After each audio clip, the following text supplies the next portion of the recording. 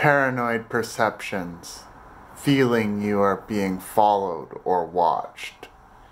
This is nednednerB, the schizophrenic, with day 31 of 100 symptoms. Paranoia can be one of the most disruptive symptoms of schizophrenia and psychosis. It leads to isolation, fear, anxiety, strange behaviour, and judgmental regard from others. It is totally distracting and hard to shift the mind from it. Medication has an effect on its severity. However, I find paranoia comes and goes over the years, but it is always present in some degree.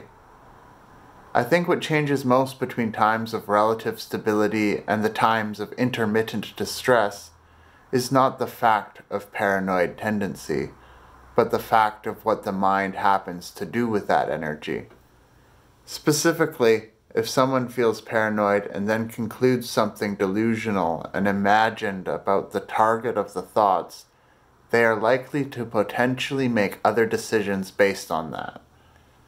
Those are paranoid delusions. However, paranoid perception lies at the base, and I would argue is at least more common than the delusions.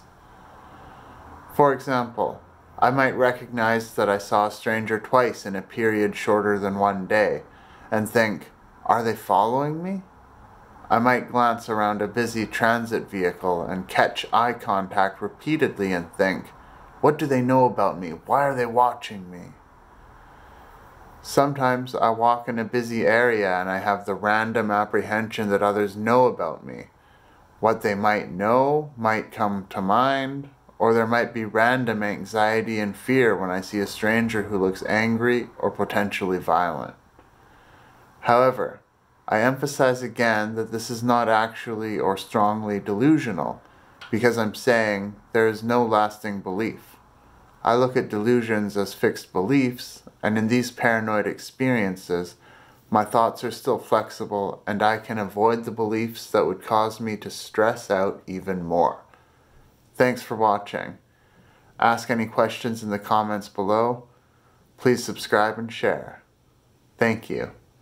You're listening to nednednerB, the schizophrenic, with day 31 of 100 symptoms. Bye for now.